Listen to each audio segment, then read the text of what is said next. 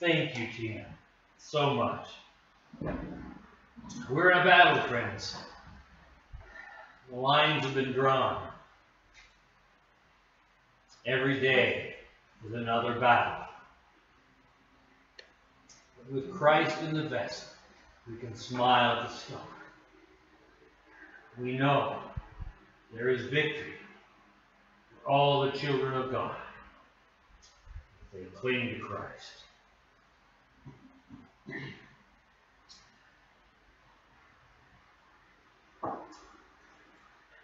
At work, at the grocery store, I get the privilege of listening to secular music all day long. The same 40 songs over and over and over again, day after day after day. And that's why the eggs are girls. And some of them aren't so bad. It actually helps me stay in tune with how our culture is thinking and what they're feeling. Some of the songs I kind of enjoy. There's one that's been playing every day for the past 4 months. It says, "You can't get what you want till you know what you want." That's profound, isn't it? You can't get what you want till you know what you want. There's a lot of people who are out there grabbing anything and everything. They've never stopped to figure out what is it I really need, that I really want, that's worth pursuing. There's another song that's been playing for months now. The tune is kind of catchy. But 2 or 3 weeks ago, the words grabbed my attention. It's a Kelly Clarkson song. Let me read just a few of them. I won't try singing. Just a few lines. Her song says, I don't need you to tell me who to be. Can someone just hold me? Don't fix me. Don't try to change a thing. Can someone just know me? Because underneath, I'm broken. And it's beautiful. I'm broken and it's beautiful. I'm broken and it's beautiful. And on she repeats that over and over again as if trying to convince herself that brokenness is beautiful. And I thought, that's so much the spirit of our age. Trying to find beauty in brokenness. Now, I give her credit for her self-awareness. She recognizes that, like the rest of us, there's brokenness in her life. Some people don't realize that. They're just on the treadmill and don't realize some of the brokenness that's happened in their lives. So I give her credit for the self-awareness. Instead of whenever someone says, hi, how are you? Saying, I'm fine. Everybody's fine. Well, not everybody's fine. There's a lot of brokenness in your neighborhood and mine. In fact, I think we've all suffered some brokenness somewhere in our lives. Whether we're victims of abuse, whether we've had a broken heart, whether we've been in an accident, or suffered depression, whether a spirit of rage or bitterness or despair has gripped us, or an addiction, or an out-of-control temper, or confusion over gender, or confusion over sexuality, or shattered dreams, or divorce, or there's a lot of brokenness in Canada, in Ottawa, in our homes, in our lives, in our family circles. We're all in this brokenness together because we live in a broken world. That's a fact, you know. We live in a broken world. Canada's a great place to live. But there's a lot of brokenness. Back in my student days, back in the 70s, anybody remember the 70s? Oh, yeah. They came out with a book entitled, I'm Okay, You're Okay. And it caught on like wildfire. Everybody was using that phrase. It was about accepting yourself for who you were. Even if you weren't athletic. Even if you didn't make good grades in school. Even if you had diabetes or red hair. Accept yourself for who you are. You're okay. It was also about accepting others, even though they're different from you. Have different strengths, maybe speak a different language, or a different colored skin, or different religious beliefs, or a different lifestyle. It was about tolerance and acceptance of others who aren't good at what you're good at, or don't think the same way. And I guess these are good things, accepting ourselves and accepting others. But what it led to was, if I'm okay and you're okay, then I don't need to change. and you don't need to change. So if I eat a unhealthy diet, so what? I'm okay. And if I take too many drugs or drink too much, hey, I'm okay. And if I'm a compulsive shopper and spend too much, that's just the way I am. Don't try to change me. I don't need to change. I don't need to get better. I'm okay. And that thinking has led us to Kelly Clarkson's song. I'm broken, but it's a beautiful thing. I don't want to change.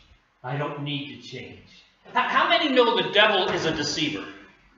He's a big fat liar. And he's a destroyer. Does the devil want us to find healing for what's broken? Does he want us to find wholeness and victory and liberty? No. His goal is to keep us in the dark, to keep us in bondage, to keep us in slavery. He wants to take away people's hope. He wants us to settle, to become complacent, to accept our brokenness as normal. And so the devil whispers in our ear. He says, you're stuck. You're trapped. There's no way out. There's no one to help you. You'll always be sick. You'll always be angry. You'll always be depressed. There's no hope for you. So accept it. You're broken. Isn't that beautiful? That's what he says. And then he grins the most sinister grin.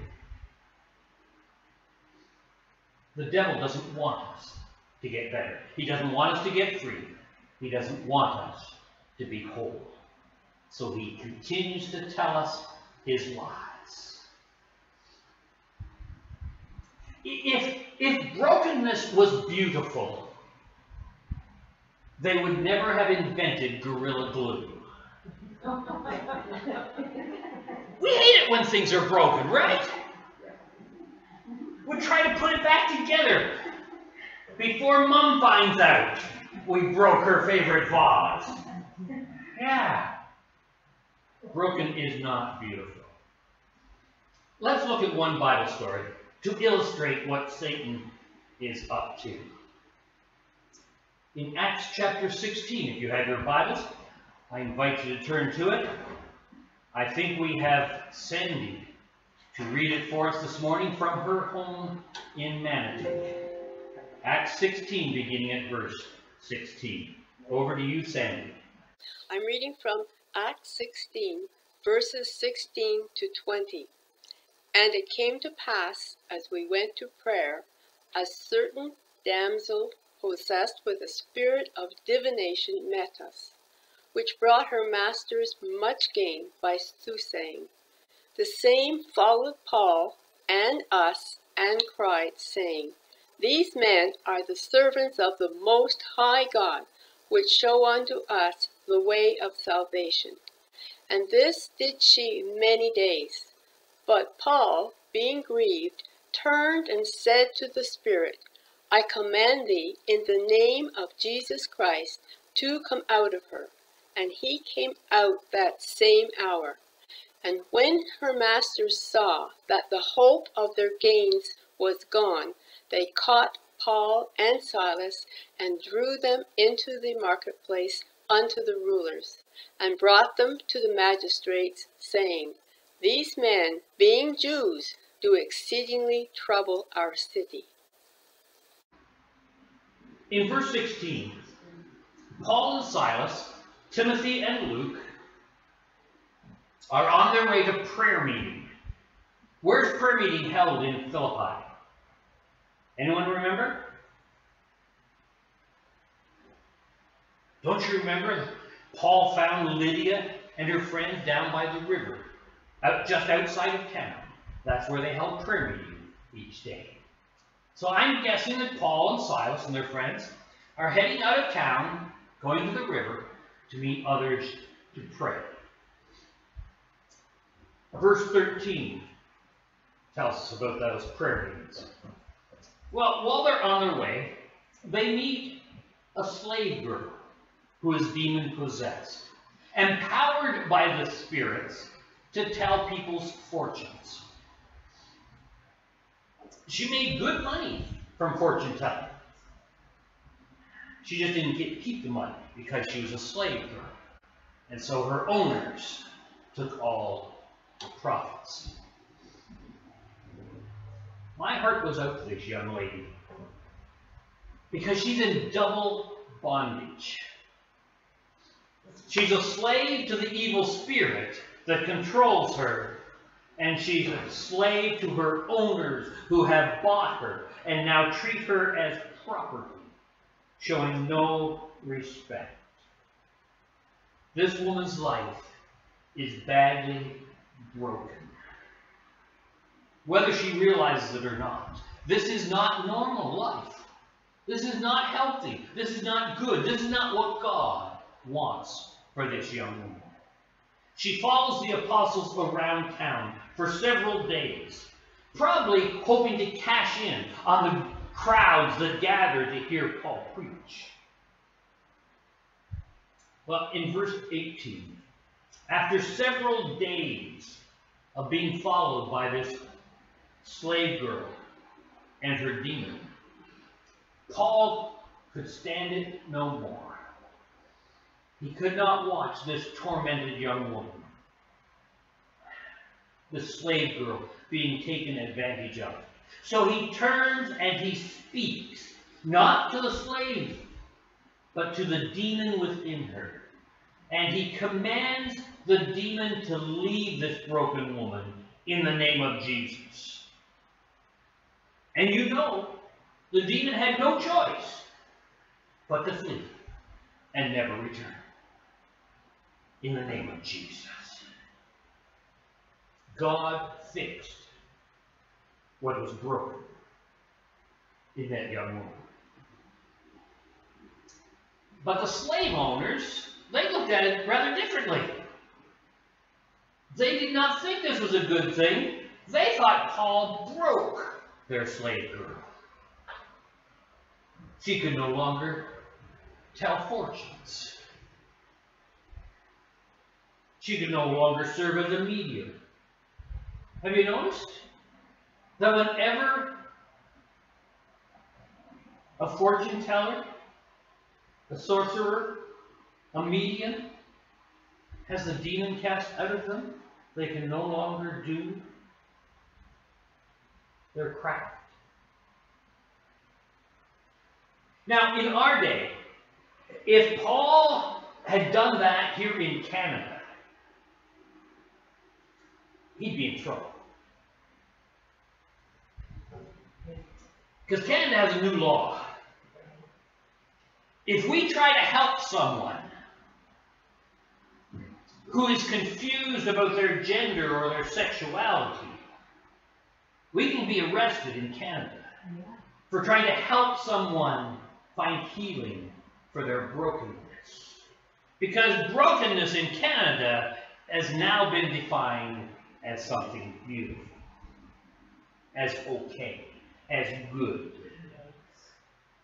Guess what? Paul was arrested in Philippi too, for the same kind of thing. Bringing liberty and healing to a young slave, for setting free a tormented soul, for ridding her of her demon, which you think is a good thing. Right. But the slave owners didn't think so, and neither did Satan. Satan wants to keep people broken, because people with broken lives are easier to manipulate, easier to abuse, easier to take advantage of, easier to deceive. The devil doesn't want his handiwork undone in the name of Jesus. In Philippi, just like in Canada today, the authorities don't seem to want people to get well. especially if it goes against economic interests or political interests. Those with money don't want the broken seeking help. And the devil doesn't want Christians offering help to those who are trapped or broken. So they try to convince us that broken is beautiful.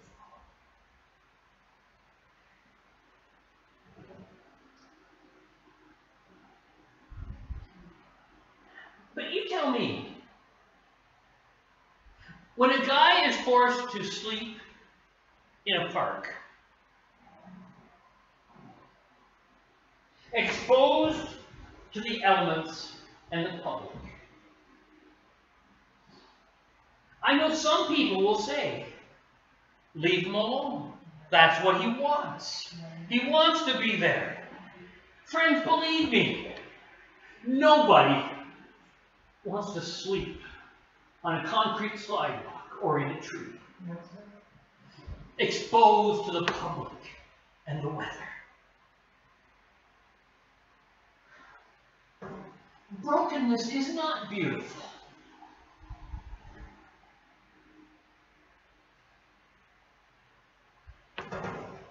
You know, sometimes people have brothers or a mother whom they haven't spoken to in 10 years. The relationship is broken. And some people will say, no problem. You're better off without them. Just forget about them. Move on.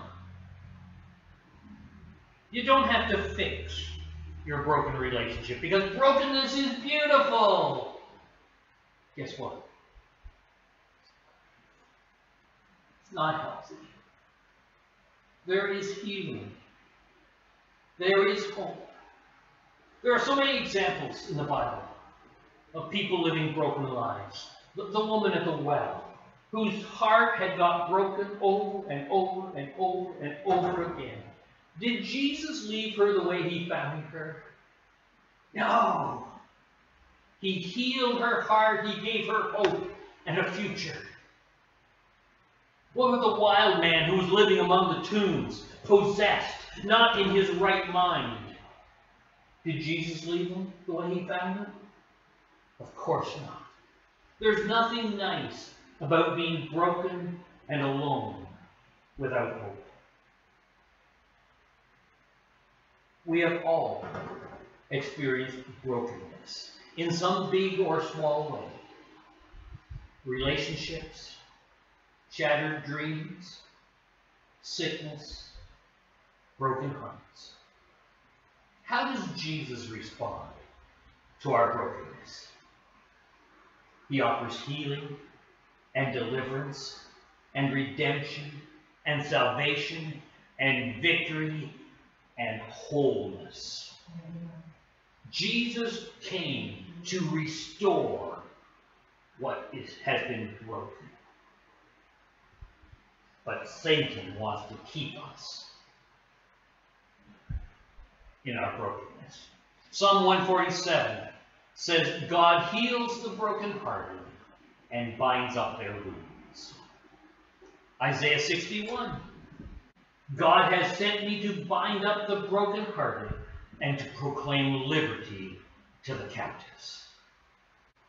And in John 10, Jesus said, I am come that they may have life and have it to the fullest. Friends, brokenness is not beautiful. But brokenness is an opportunity for something beautiful to happen. It's an opportunity for God's love to heal us. An opportunity for God's amazing grace to restore us. An opportunity for God's power to be released in us when we give our brokenness to Jesus. You and I, we can't fix what's wrong with us. Like Humpty Dumpty before us, no amount of super glue can put the pieces of our broken lives or our broken hearts back together again. But God can. when we give him the pieces. I don't know why it is, but we tend to hold on to the broken pieces in our life more tightly than anything else. Maybe it's because we're ashamed of our broken pieces. Or maybe we're afraid that the pieces will get broken even smaller if we let go of them. They're familiar. It would be, yeah. Weird, but familiar anyways. God cannot heal our broken pieces as long as we're holding on to them. But when we surrender them to him, when we give him permission to dig into the most broken, darkest parts of our past, of our thoughts, of our hearts, he can heal. He will give us beauty for ashes. Now, I know I'm far from perfect, but I praise God every day that I'm not the man I used to be. God's been working in me, and God has been working in you as much as we allow him to. God has been at work since the day we accepted Jesus as our Savior, and especially since the day we surrendered our all and gave his Holy Spirit permission to work in our lives. Every one of us is more like Jesus today than we ever had been before. Not because we're so good, not because we've been trying so hard, but because God's Spirit has slowly been working a good work in you. And he wants to continue that good work as we surrender more and more pieces to him. Think back with me. You've known some amazing saints in your life. Think back to some of the great, loving, caring believers that you have known through the years, whose lives were beautiful because of God in them. Some people come to mind, don't they? Beautiful people, full of compassion, humble, gentle, self-control, all the fruit of the Spirit you remember seeing in them. Because holiness is beautiful, not brokenness, holiness. When you and I surrender our lives to God, when we give him permission to change whatever he wants to adjust in us, when we give him permission to use us however he wants to use us, and we lay our all on the altar, the Lord begins to quietly restore, to quietly heal our pain, our brokenness, reshaping our hearts and our thoughts and our lives. Ever since we surrendered to him, God has been renewing us, using hardships and trials, persecution, illness, conflict, whatever it takes to prune us, to equip us, to make us holy, to make us like Jesus. It's not easy work, but the results are beautiful. The beauty of holiness. Take a moment to think about some of the brokenness in your life that God has healed, that God has restored. You gave him the broken pieces. You gave him the broken relationships. You gave him your broken heart. And what? God did the rest. We don't have to fix our brokenness. God will do it. All we have to do is give him the pieces.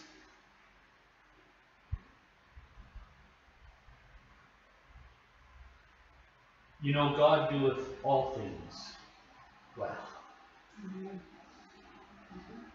And God makes something beautiful out of the pieces of our lives. If we'll let him. Instead of trying to cope with the brokenness in our lives, if we just let go of it and give it to him, he'll turn it into beauty.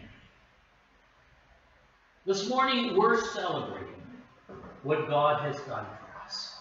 His healing of our brokenness. We are rejoicing. We are so grateful that God has made something beautiful out of our lives. And you know what? He ain't finished yet. He's still working on me. Is he still working on you? But the result is going to be amazing.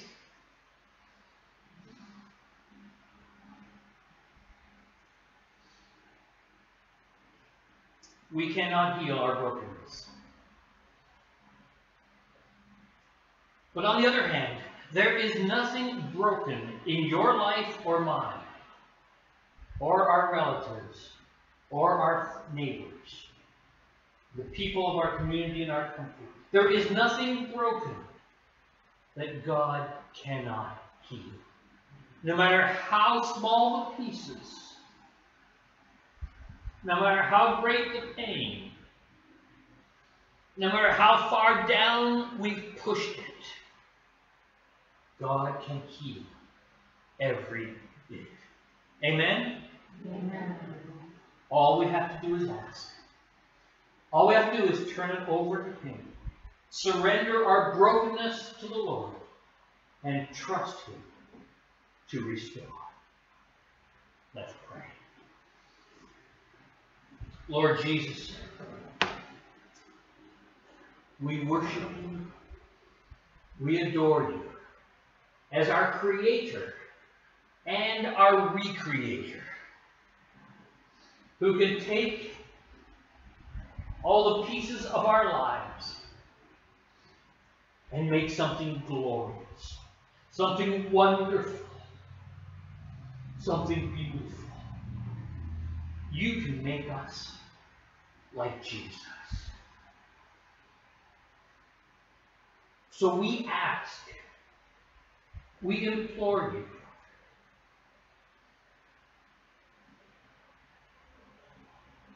to work your amazing grace in the broken, hurting, painful areas of our lives. We surrender. It's such hard work trying to keep our pain and our brokenness under control. We're tired, so we give it away. We choose to give it to you. Whatever you want to do with it, Lord. We say yes to your will and to your way. When we think of the many ways that you have healed us in the past, we are overwhelmed with thanksgiving. And we give you all the glory for who we are today. We are your handiwork. Thank you, Lord, for defeating the work of the devil in our lives, setting us free, and restoring what he had broken. We give you praise and unending gratitude. Continue your deep, deep work in us. We pray in the name of Jesus Christ, who laid down his life that we might be healed, that we might be saved, that we might be delivered. Thank you, Jesus. Amen.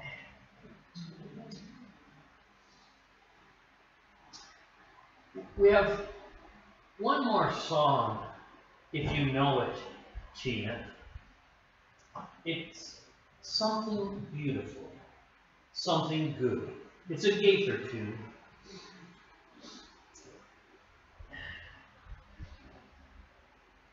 About how God takes those shattered dreams and makes something beautiful of them.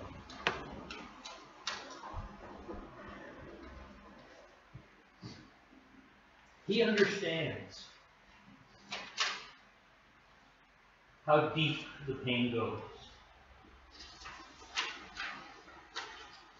He understands our struggles to deal with.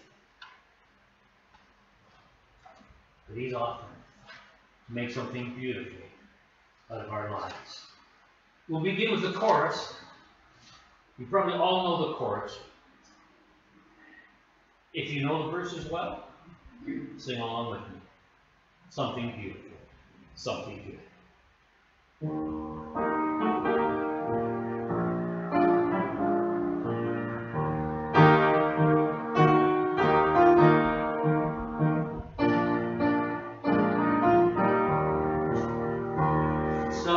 Something beautiful,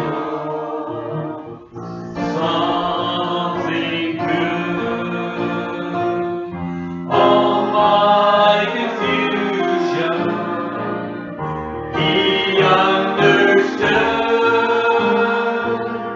All I had to offer Him was brokenness and strife, but He made something beautiful of my life.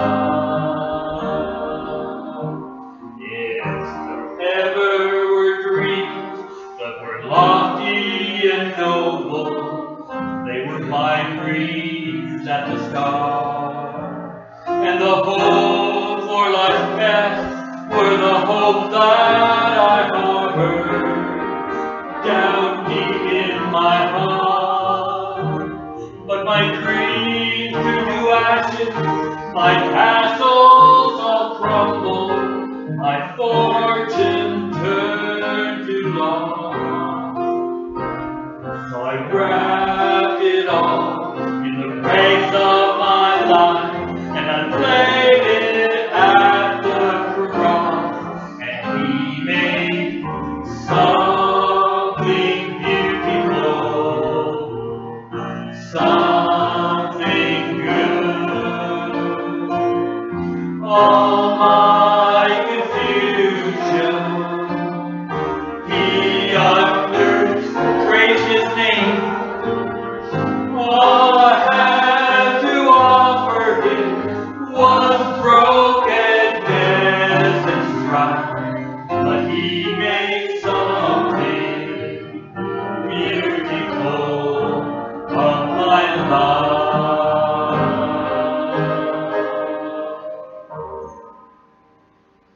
Father, thank you for your amazing work in each one of us. Thank you, Lord, for caring enough to deal with the garbage, with the brokenness, with the pain.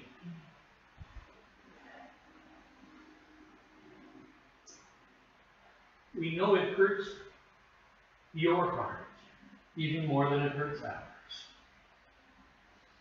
Thank you for being a good, good Father. As we go from here to fellowship, continue your good work in us, until one day we stand before your throne, blameless, perfect, because of your grace.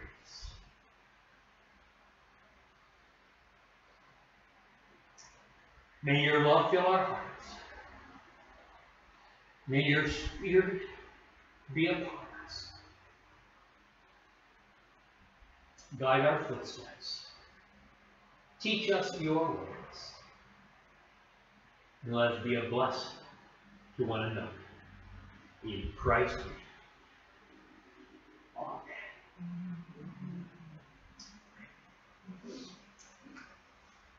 Thank you again, Tina. Thank you, Tammy.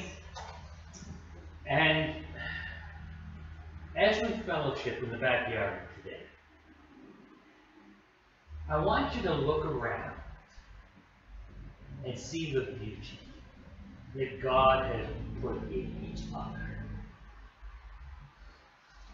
You are beautiful because God is working in your life.